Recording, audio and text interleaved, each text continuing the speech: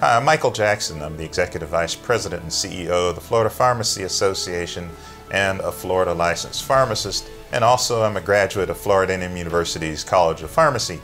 I had an interest in the pharmacy profession having worked in a small community pharmacy in my hometown of Farrell, Pennsylvania, which is north of Pittsburgh of about 60 miles. I had a chance to have a conversation with my high school guidance counselor on my choice of career, and he looked at me, was surprised by my interest in this area, and he said, "Your transcript based upon your work here in high school is probably more suited for you being an individual who would go into a trade like plumbing or something like that." That didn't strike very well with me or my parents, and they insisted that I should pursue what my wishes and my desires were.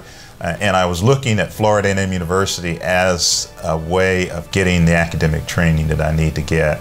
I worked with a faculty advisor at Florida A&M University who mapped out a program of preparation and study for me. He sat me down, pointed out where I needed to go, how I needed to get there, what I needed to do to get there, and with his support and my hard work, I was able to get through the curriculum and become successful, be a proud graduate of Florida A&M University, and make my parents proud.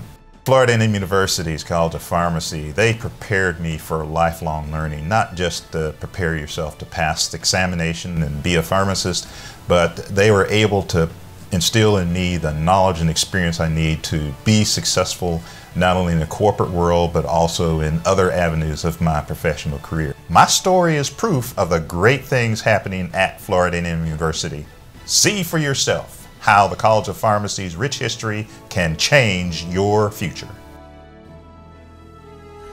The College of Pharmacy and Pharmaceutical Sciences evolved from one student in 1951 to more than 1,000 today. It is one of the largest colleges of pharmacy in the country and the nation's top producer of African American PhDs in pharmaceutical sciences. The college has expanded its operations from the main campus in Tallahassee to Davie, Jacksonville, Tampa, and most recently, Crestview, Florida in 2011. The faculty prepares students for leading roles in the practice of pharmacy, research, and public health. They have developed patents that address the treatment of AIDS, cancer, and many other diseases that disproportionately impact African Americans. This renowned program is the only college of pharmacy that has an Institute of Public Health accredited by the Council of Education for Public Health. It also offers a new master's degree program online and the Bachelor of Science in Pharmaceutical Sciences and Doctor of Pharmacy degrees through its on-campus offerings. I am Dr. Michael Thompson, Dean of the College of Pharmacy and Pharmaceutical Sciences, where we believe in academic excellence, research superiority, and community service. Great things are happening at FAMU every day.